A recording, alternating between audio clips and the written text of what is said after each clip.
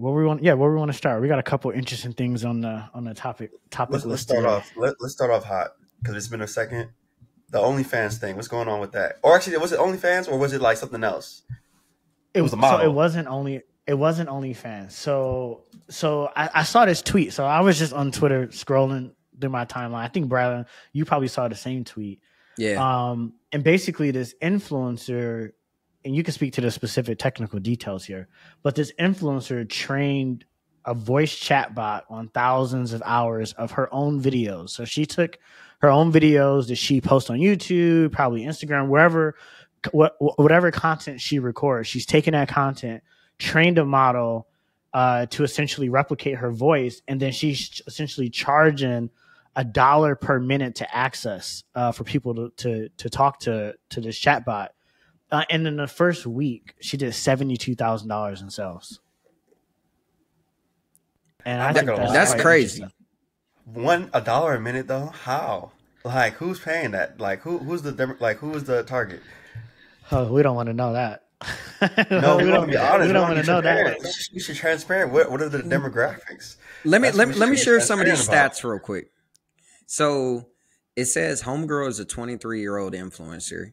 She has 1.8 million followers on Snapchat. And since launching it, she's had over 1,000 people use it from not only 10 minutes a day to several hours a day, just being in conversations with it. That's wild to me.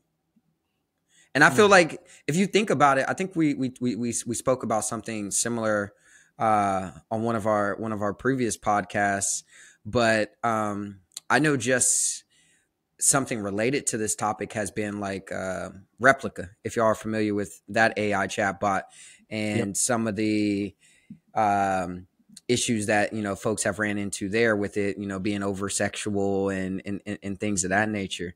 And so is this a fad? Is this just another one of those, oh, this is cool to see? Or do you think this is here to stay and we'll start to become more popular?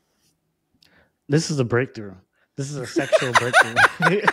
It's a sexual breakthrough for those men out there, women too, for anybody out there that wants instant gratification. This is monumental. Honestly, it really is. And it takes somebody earlier who we were talking about this with instantly drove my mind to it. But they mentioned this is similar to like how it used to be back in the day, right? Where you can call like it used to be people that would do infomercials about like sex lines essentially. And you would have to call in to like that line and you would pay like, maybe a cent a minute or whatever the case may be to talk to somebody. It's literally that similar concept, but this time it's just fully automated, right? So it's new, but it's not really new. It's just in a different form factor. So I think so when you ask like, is it a fad? I would say no, because this desire from humans has been here for a while. Considering the fact of what we did, the example that we just mentioned, it's been there for a while. So now it's coming back. And quite frankly, it's never really gone away. Probably just like those types of infomercials have kind of gone away. So the way in which we see it is different, but the type of content that people want is still the same. If not, like they want it more and on demand, and more personalized now. It's probably not a fad. It's probably not a fad. What I would have to guess is it's probably more profitable right now. It's probably more profitable because I think, it kind of reminds me of like, so I do agree. Breakthrough. People it's market validation, but when that happens, then there's going to be a lot more competition. I can't imagine, maybe her, but I can't imagine a lot of people being able to sell $1 a minute. You're talking about 60 out, like $60 per hour. Wait, you think men will be like, wait, that's too much content? I don't think that will ever happen. I don't think men will ever be like, that's too much content. But Rodney, listen to this. So she's doing this through, I guess, the company that helped her set it up is called Forever Voices. They're predicting that she's going to do $5 million potentially in revenue in a month. Yeah, they need to release the chat history. That's what they need to do. Release their chat history. It's encrypted. Oh, that'd be awful. Yeah, definitely don't release that. That'd be awful. Yo, that's nah. I don't like that comment. I don't like that.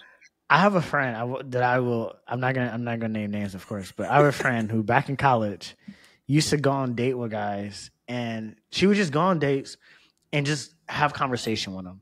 They didn't want anything sexually. They were just older men in their 40s, 50s, and they just wanted to talk.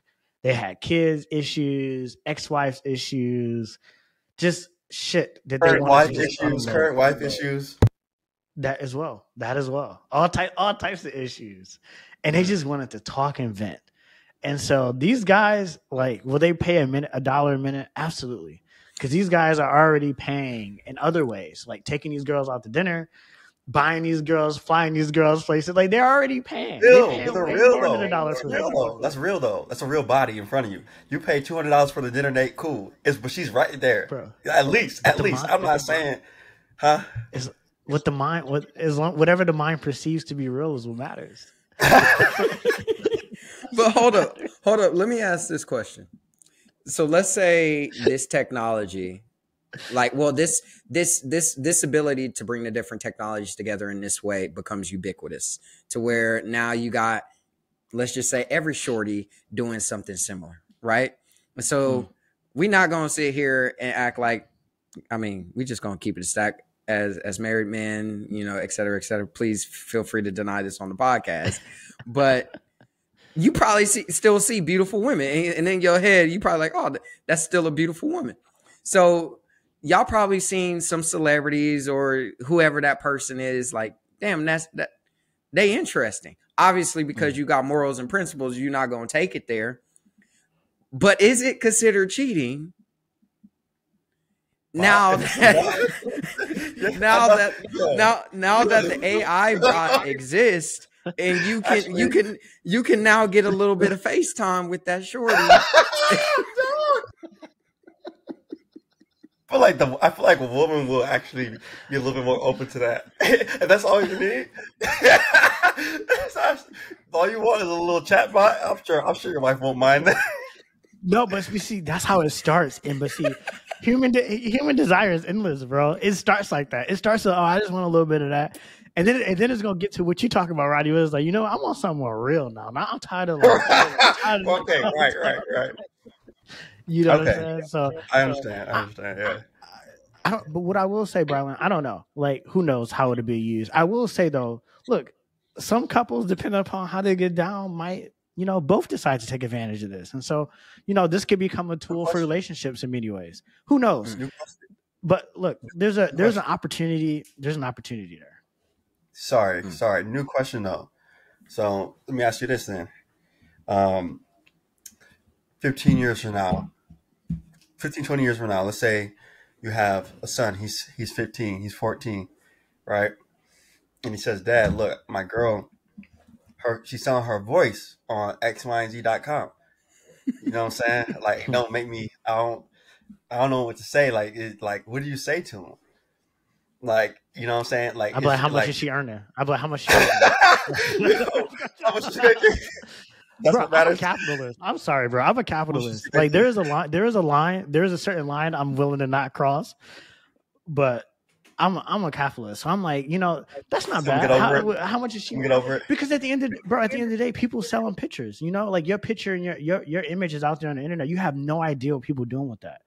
At least in this case, you can monetize the content that you own. People could be monetizing your content right now, and you have no way of knowing. And that's a big problem. And that happens today all the time. Like, people take your content, remix it, and making tons of money off of it, and you have no idea. So, hey, if she, in a legitimate way, is able to monetize whatever content she creates, whether it be voice, art, or whatever it may be, hey, I'm not mad at that. I'm proud of that. Yeah. You tell your son, hey, swallow his pride, swallow his. Hey, he has too much ego. I'm like, get the check, quit being, suck it up. Yeah, suck it up. You got too much ego. I hear you. And low key, it is a lot of ego because at the end of the day, it's a bot. It's a bot. It's not real.